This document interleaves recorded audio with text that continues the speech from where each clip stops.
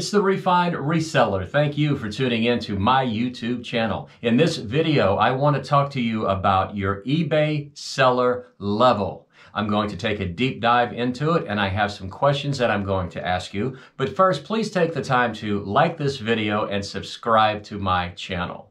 So, every eBay seller has a seller level, and here are some questions you need to ask yourself. First, do you know what your seller level is?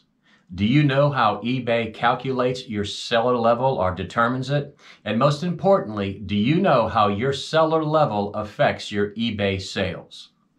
Well, to start, there are three eBay seller levels. There is top rated, there is above standard, and there is below standard. So what does each level mean? Well, let's start with top rated. As a top rated seller, which you should do everything you possibly can to achieve, and once you have achieved it, you should do everything you possibly can to maintain it. It's very important that you be a top rated seller. Now, being a top rated seller means that you have exceeded eBay's standards and you create an exceptional buying experience for your customers. To be considered a top-rated seller, you have to have more than 100 sales and have sold more than $1,000 over a 12-month period. And of course, that's real easy to do. Now, just a note, if you're just starting out selling on eBay, you start as an above-standard seller. You can remain there, you can go up, or you can go down. And believe me, you do not want to go down because the next level is a below standard eBay seller, and you want to avoid that at all cost. If it happens, it means you fell below eBay standards and you need to make the necessary adjustments to improve the way you sell.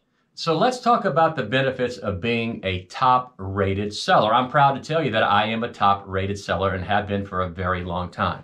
First, as a top-rated seller, you get a 10% discount on final value fees for qualifying items, and that can really add up. Another very important benefit is that your items get ranked higher in search rankings than those who are not top-rated sellers.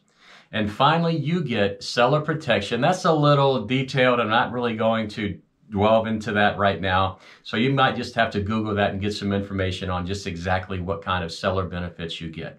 Now let's compare that to if you are a below standard seller. And here's how you get penalized if you are a below standard seller.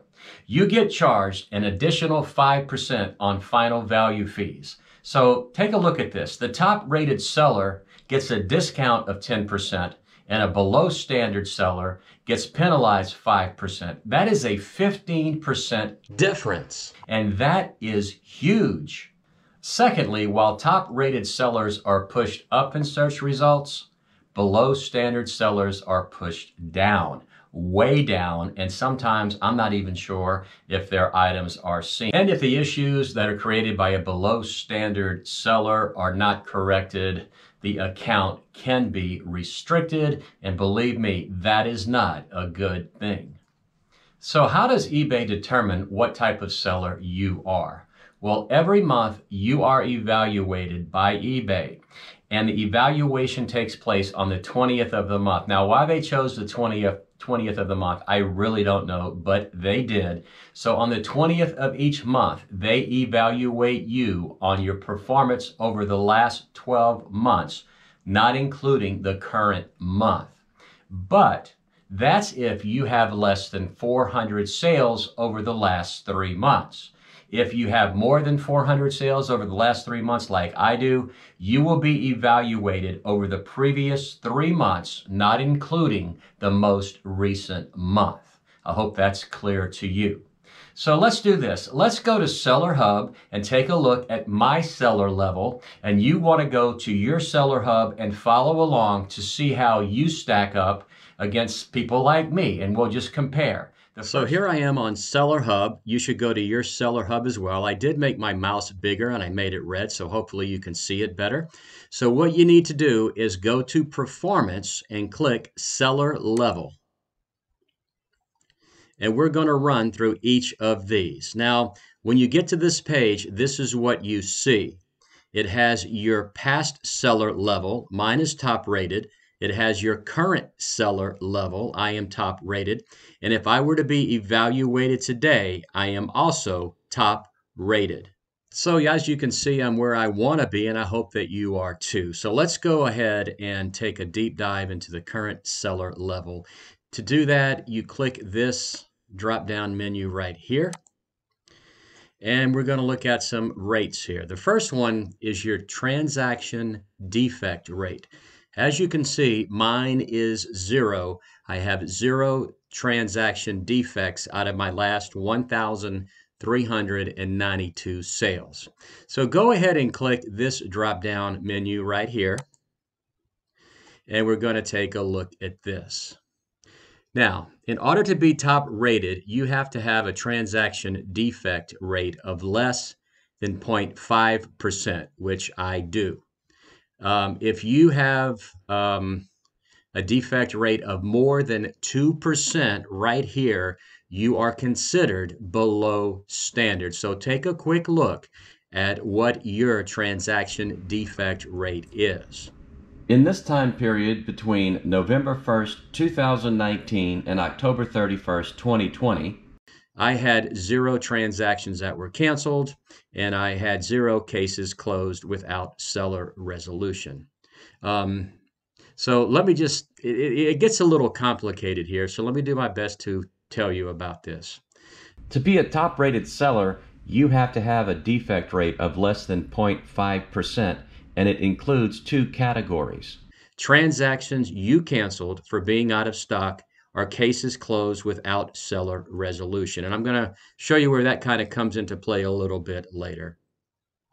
And it kind of says it right here. The transaction defect rate is the percentage of your total transactions that had any one of 2 defects. And here are the 2 defects right here that we talked about earlier. These defects often measure how satisfied your buyers were with the transaction, and they don't count more than 1 defect per transaction. So now let's go to late shipment rate. And as you can see, I have 0 late shipments out of my last 1,388 transactions. So how is your late shipment rate looking? To be considered a top-rated seller, your late shipment rate cannot be more than 3%. That is, if you ship on time and upload validated tracking, or your buyers tell us that the shipment was on time when they leave feedback. If you do that, then you're all set. Let me make a few more comments about this. I have had some late shipments. And the reason is I dropped them off at the post office. They were scanned at the post office, and they got stuck in a second post office for 7 days, and they arrived late. So I got a ding on my account in 3 occasions. But what I did is I called eBay. I told them I did everything necessary as an eBay seller like I promised to do. I shipped them on time, and eBay erased the dings against my late shipment rate. As you can see, I have 0. So they took care of that. And if you happen to have a shipment that arrives late, that is not your fault, and it is either the United States Postal Service, FedEx, or UPS's fault. eBay will erase it. Now, that is, of course, if it was scanned. There is a possibility you could drop an item off at the post office, and it sits there and it's not scanned for a number of days. So if that happens to you, again, eBay will remove it. Now let's go to cases closed without seller resolution. Again, I have 0%. Now, this is where it gets a little complicated. The cases closed without seller resolution. If you have 0.3% or less, you are a top-rated seller. If you have more than 0.3%, you are a below standard seller. Now, as you can see right here, it has cases closed without seller resolution, and it also has cases closed without seller resolution. These are combined, and this is a standalone measurement right here. Just wanted to make that clear. Tracking uploaded on time and validated. 362 out of my 362 transactions were done properly. So take a look and see how you did. whenever I drop down on this, to be a top-rated seller, you must have you must have uploaded on time and validated at least 95% of your sales. And again, here you can see all of these categories are 0, 0, 0, 0. So, you know, I'm doing quite well right here. Okay, so now let's look at this. Transaction and sales. I have 1,392 transactions, and my sales were $30,978.67. That's over the last 12 months, and I am a top-rated seller, and my transaction defect rate is 0%. My late shipment rate is 0% as well. Closed cases without seller resolution, 0. Tracking uploaded on time and validated, 100%.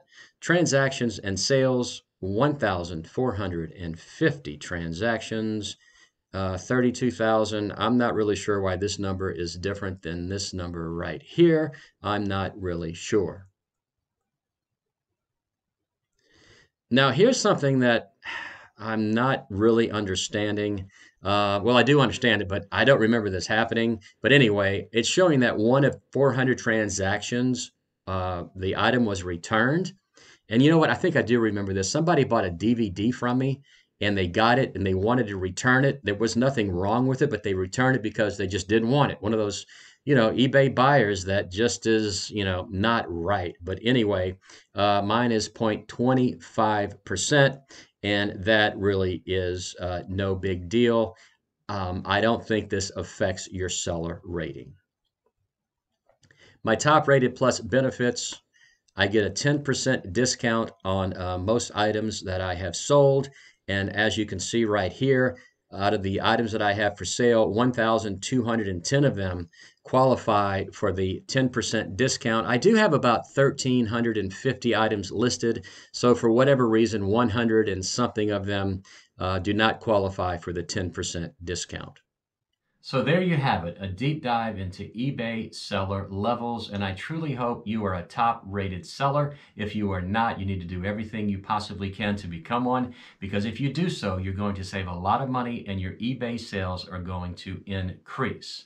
I really hope you learned something from watching this video. I hope it was informative. If so, please take the time to like it and subscribe to my channel. This is the Refined Reseller saying, as always, do like me, buy low, sell high, good sourcing, good selling, and I'll see you next time.